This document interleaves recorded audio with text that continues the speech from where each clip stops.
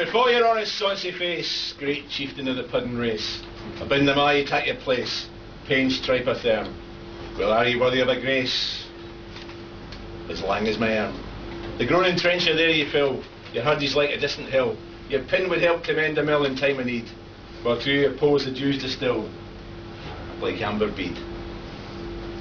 His knife, see rustic labour dick, and cut ye up the ready slick, gushing your trailer entrails break like a ditch. And there, oh what a glorious sight, warm reeking,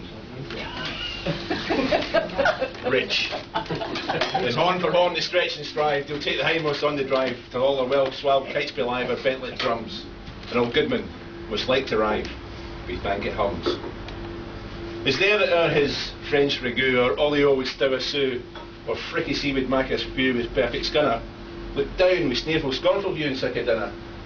Poor devil, dear hour of trash. It's a withered rash, a spindle shite, a good whiplash, but the neve and it, through bloody flood or field to dash. Oh, how unfit. But mark, the rustic haggis fed.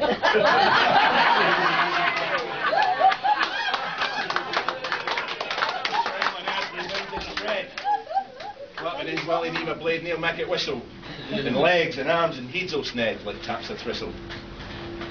Ye powers will make mankind your care and dish him out a bill of fare.